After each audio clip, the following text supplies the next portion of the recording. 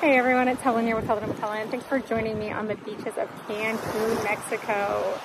I have so much information for you all that I may have to make 2 videos on my trip here.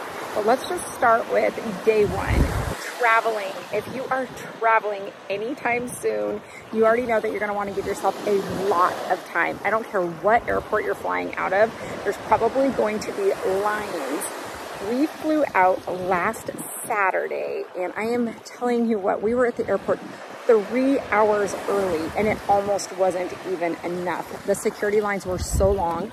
That was in Denver, Colorado, so at DIA. In fact, it was so long that I know for sure we would have missed our flight. They finally did open up another area so that people could start getting through. However, you're definitely going to want to give yourself that 3 hours, 4 hours, 2 hours, especially if you're traveling international. It won't be enough. And so there's that for you. You get into Cancun, Mexico. Some things have changed just a little bit. Coming in, you're not going to have the landing cards that you used to have. At least that was the case for us on this particular trip. So no more landing cards. However, we did stand in a very, very long line to get through customs and immigration. We were probably in the line at least an hour and a half, maybe longer, after landing. So be prepared for that, especially if you're flying in on the weekends. I'm sure the lines are a little bit longer, and probably the time that you get there, because we got there around that noonish, and I think there's a lot of people flying in international into Cancun, so you're obviously going to have to wait your turn. But however, we just went through the line. You got up front, they asked, how long are you staying? Told them we were staying a week. They had me take off my hat. I think they took a little picture. They maybe looked at my passport a little bit just to make sure things matched up, and they sent me on my way. So it was pretty easy, no landing card to hold on to for the week while you're here. And if you've traveled in the past, you already know that usually you have to fill out some of that paperwork on board the aircraft. They're not doing it right now. So I'm not sure if that's something that's going to stick or not. And so we officially made it to our resort, which was amazing.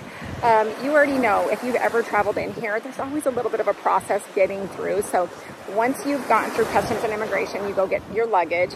Then you get either a green light, red light process, right? They used to actually have a green light and a red light that they pressed. I haven't seen that in a while. However, it did exist because I actually experienced it once or twice. This particular one, they just had people standing there, and they were either letting people go past or they were calling you over to the side. It was just, it was a luck of the draw type thing. It was nothing in particular. There was nothing that was like, you got to come with us. No, they're either going to let you go, or they're going to say, randomly, we want to search your suitcases. This is the first time that our suitcases got searched in probably 10 years of coming down here, maybe even longer. So it's only been a couple times where I've had my luggage searched. Good thing I wasn't carrying anything illegal, so that's always a good thing. So they did go through all 3 of our suitcases very thoroughly. I do like to pack food. Okay, I pack food and drinks. So I will bring down some of my favorite breakfast bars. I'm going to bring down Boost drinks. I'm going to bring down some of my wine, the little tiny bottles that I like because they don't have it down here. And so I packed up those things. He did kind of look at some of my bags like, what's in here? But then he gave it a pass and he put it back nicely, and that was it. So I don't know. I always get nervous about that kind of stuff. So I'm like, am I not supposed to be bringing in anything? Is it all right if I'm bringing in a few things? Obviously it was all right because he let us go and we passed on through.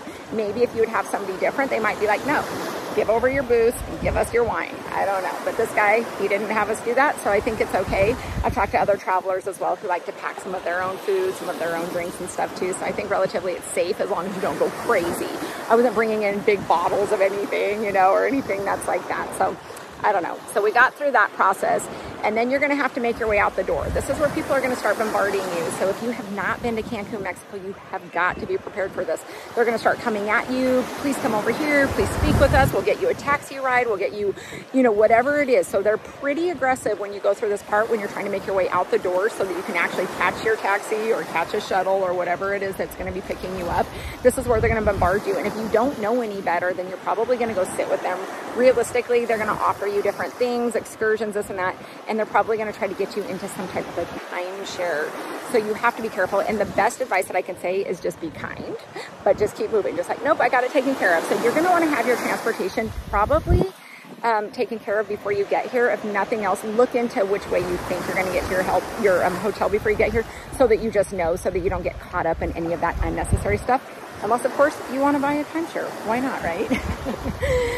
I actually got roped into that 12 years ago, and here we are. So, and that's okay. Not all timeshares are bad, right? We've gotten good use out of ours. So if you're going to use it and come and experience the whole thing several times a year, well, then this is the thing for you. But I know sometimes people just drink a little too much tequila. They sign into a timeshare, and they're like, why did I do that? So anyways, you're going to want to be careful. And the best thing you can do going out that door is just stay in your own lane and say, no, thank you. I've already got it. I already got it. Thank you. And then you just blaze past. You don't make eye contact, okay? So we got over here to our place, and it has been amazing. I really genuinely don't even know what to say about it. I mean, here, take a peek. The waters have been more smooth than I have seen them in forever. And I have been coming a long time. I'm telling you, my son would have probably been slightly disappointed because he likes the big waves. There's always some type of a storm system, it seems like, this time of year when we are traveling down here. Not this year. It is so smooth. It is crystal clear. You can see in the water. You can see the fish. You can see everything. Like, it's amazing. And people are able to go out, literally, I feel like it seems like to the middle of the ocean. If you look this way right here, I don't know if you can even see it. I wish you could. But you can see how far people are out. That's not really typical because of the waves being so bad and the underlying currents. And so, but you have people have just been out there for days. The water is so smooth and the weather has been impeccable. It has been in the 80s, barely a breeze. So those of you who want to cool down, you're not going to have that tropical breeze right now. I'm sure it's coming, but it hasn't been here this week for us. We did get a little afternoon shower yesterday. So yesterday being Thursday, we finally got like just 1 hour worth just to kind of cool everything down, water the earth, and then everything is just back to normal. The sunshine was out. And then today they're calling for maybe a couple like storms. You can see the little clouds coming up behind us right here. So we might get a little more rain this afternoon, but I am telling you, it has been gorgeous, true paradise. And we have had no problems. I know that there's been a lot of like some fear stuff going on as far as traveling international, things like that. Honestly, we have had no problems at all. Everybody has been so kind, so friendly. We've met lots of friends down here, people from abroad and people who are locals down here. Not one time have we felt unsafe. It is just business as usual. Our place is like back up to 80% capacity, so people are traveling. The food has been delicious. We've had no issues there. You know, sometimes you do, sometimes you don't have that problem. Anytime you're traveling probably to a foreign country, you got to be prepared for that. But we have had none of that. It has been a blessing every which way you look at it. And I'm so glad that we came. And if you are traveling here anytime soon in the next couple weeks, days, you are going to have the best time ever. Definitely always check your surroundings and stuff. I know that that's been a concern a little bit for people traveling. For us, we don't go anywhere at night just because we don't. 20 years ago, I did. Okay, I did. When I used to come travel here, Cozumel, Puerto Vallarta, I did. I took it all in. We went on some of those night boat cruise things. We would go to all the fancy restaurants and clubs and all the different things that you can partake in when you come down here, which a lot of people still do, and they're enjoying it, and hopefully they're being safe. We just don't go out at night. We just kind of stay here, and we just take in the nightlife here, the music, the food, just the sunset, the beach, and just the relaxation. And so overall, like I said, for us, it has been so incredibly safe. But if you do go out and about, and you get out of the hotel zone and you kind of go out downtown and do all that, just be aware of your surroundings, be safe, and always say a prayer. So anyways, guys, this is video number 1. I will make a video for you when I get back into the States. I just wanted to let you guys know that we are safe and sound here in Cancun, and everything is amazing. God bless. Bye.